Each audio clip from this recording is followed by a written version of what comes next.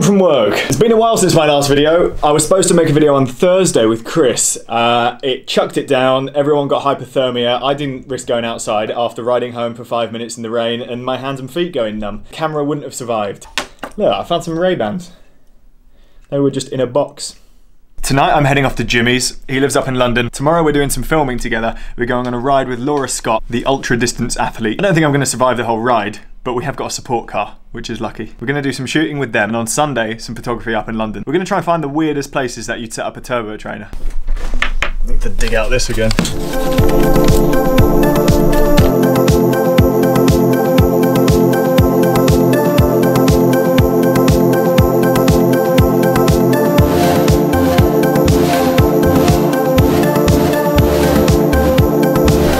Has Emily given you strict instructions on what to buy and you've forgotten? Possibly. It only takes you 2 minutes to get to the shop. I think there might be a text message somewhere which says what to get. It just says some bits. It says some bits. Outside the house. Where are you? You're in the house? Oh, well we're outside the house. You acquired it. No, you can't put that in. That's going in. Alright, so Jimmy's the fire warden at work. Stand over, stand over.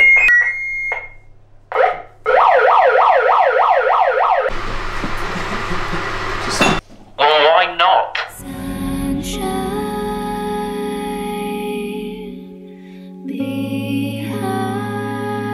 Can you order food through Just Giving?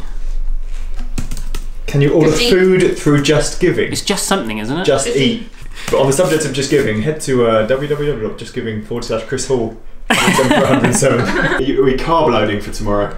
Well, I'm not riding, so I'm pretty cushy. You're not riding at all? He will still be carb loading though. Okay. Are you going to be in the car? Yeah, therefore I need to carb load. Pila, why don't you get serves 2? Oh, yes. Oh, that serves 1. Why don't we get serves 1 and serves 2? Because then that makes 3 and I don't want one. I'm carb loading for tomorrow. Get a butter baked into the clay. I don't think. How much Freddos now? They're 25p, but they're about to go up to 30p. We best stock up on Freddos. Do you not think this is actually good? Because say like a kid gets given £1 pocket money to go to the sweet shop. If they could buy like, how much do Freddos used to be? Like 10 Freddos. That's obesity waiting to happen right now. Like an evil villain with a bald head. Ems, we're just gonna get the food. You're the boss. 5 minutes. Sorry? 5 minutes. 5 minutes. Alright, cool. Cheers, man. Cold. That isn't a statement. It is. The one hipster rule that should never be broken. What's the hipster rule? Well, you shouldn't be wearing a cycling cap indoors. It's the rules. It's not a cycling cap. It's cycle chic. You're struggling. Struggling. You're in a moon biscuit. Moon biscuit. One of the best. So that folds that way. Yeah.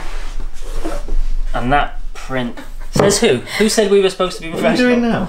I'm trying to get. They can't put that on the side. You got to. What? What are you doing? Just dancing. It's horrible. What do you mean? This is how I dance. You're like a weird GIF. No, it's. I didn't realise it was the weird paint. It looks terrible in person, doesn't it? But it's the paint that changes colour due to temperature? Nope, it's the cheap version which doesn't. Well, so it's just half. It's just sprayed half like orange, that. half yellow. Yep. Yeah, it's that bad. I don't even want it in the shot anymore because it's so disgusting. It's alright, it's type Benedict Cumberbatch without looking. He doesn't know how to spell it anyway, does he? Space. Space. D adult C N eat a zig. Ever had a puncture? I've never had a puncture before. Right. But half of the time I do ride on UI. Right, we're gonna have a race to see who can change the inner tubes first. On. No, the tyres, not the inner tube. Oh, okay, we're gonna have a race indoors. 3, 2, 1, go.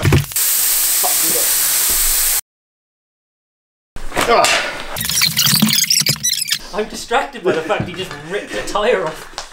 Shit off, you fucking bastard. I've put the tyre back on!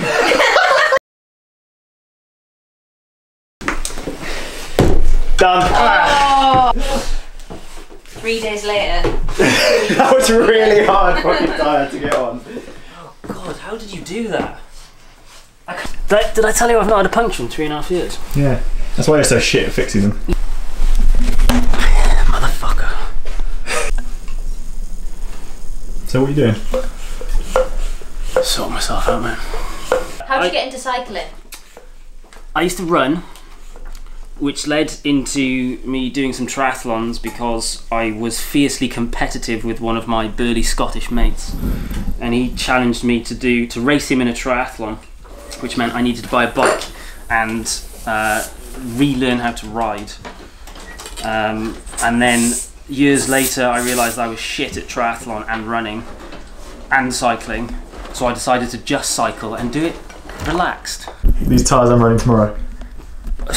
Pretty light, super lightweight, coming at about 5 kilograms a piece. Oh, nice. So all in all, the bike's going to be probably about 20 kilograms, but it's, brilliant. It's pretty light. So Attacus is a cycling clothing company that Jimmy and I set up. It's been going since, when did we start it? This time in 2015. Jimmy had an idea for a cycling kit and he said to me, I have an idea for a striped kit. Do you think that you'd be able to put it together for me? So I was like, I'm not really sure. So I did some training at uni on the programme and I'd only ever used it to create like a magazine before. So we just kind of sat down together at the computer, and after maybe a couple of hours we sort of created this, what ended up being the first version of the jersey, and we were like, wow, okay. So he'd had this idea for a while and he'd never been able to use the software to create it, and then all of a sudden it kind of worked, and we realised that together we had the skills to be able to actually put a sample kit into production. I think it was all a ruse actually for Jimmy to get some more cycling kits so he could be on his bike more. And yeah, kind of fell in love with it too. I started running at first as well, and then you realise how crap running is compared to cycling.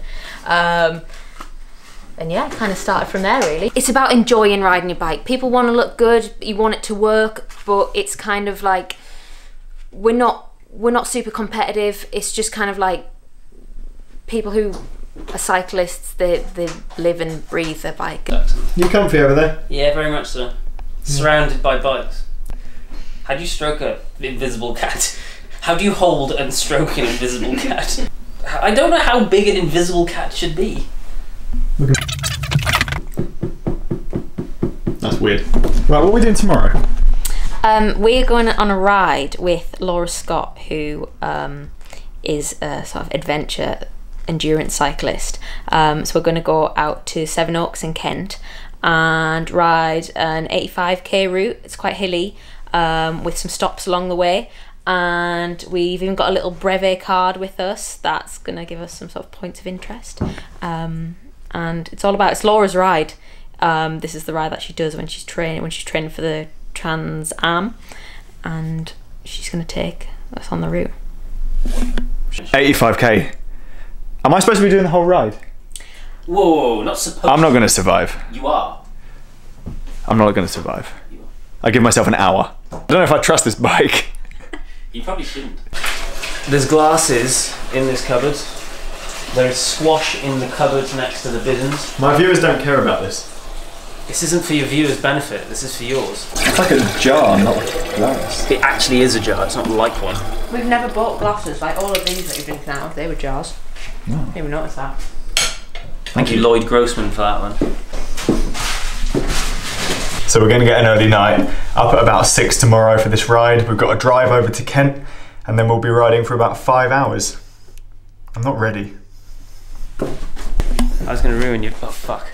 I was going to ruin your video, and I've ruined it again.